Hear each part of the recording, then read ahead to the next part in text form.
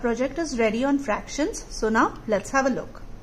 So what is a fraction? A fraction shows equal parts of a whole.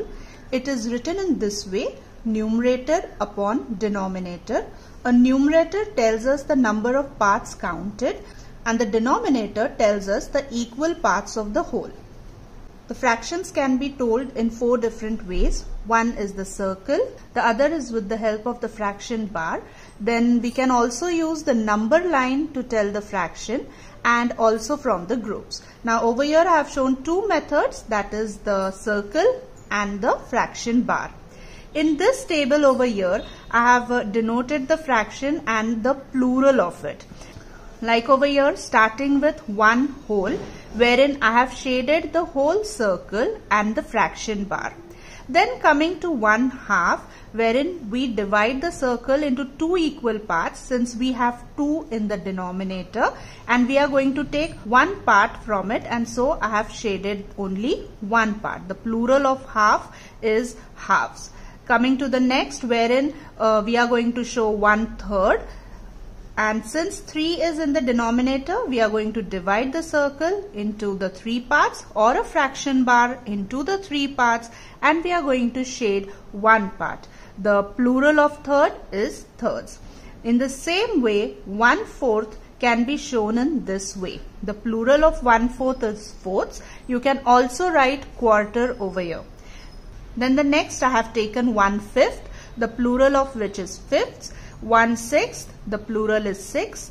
1/7, the plural is sevenths. Then 1/8, the plural is eighths. 1/9 becomes ninths. 1/10, the plural is tenths.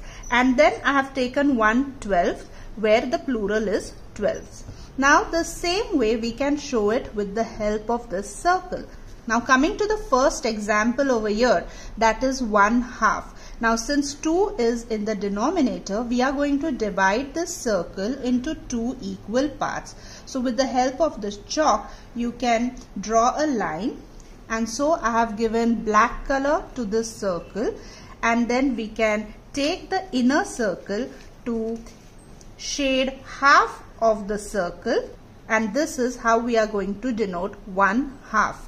Then when we have to rub it off, we can use a sponge, or we can use a tissue paper, and we can just simply rub it off with this. Then the second example is of 3/4. Now since the denominator is showing 4, we are going to divide this circle into 4 equal parts. So this is how we are going to divide the circle. So each circle is 1/4. And since the numerator is 3, we are going to shade 3 parts of 1/4. That is 1/4, this is 2/4, and then this is 3/4. So this becomes 3/4.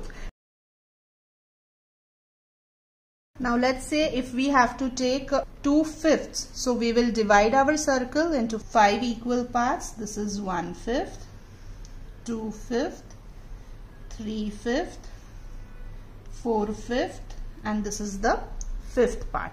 So we have 5 equal parts. Now we have to show 2/5. So let's take this inner circle out. This is 1/5, and this becomes 2/5 of a circle. So in this way we can use this circle. So do let me know in the comment box about the project. If you like the project, do give a thumbs up, do share the video, and don't forget to subscribe my channel for more such videos. Till then, this is Amrapali signing out. Happy learning fractions and happy growing up with your loved ones.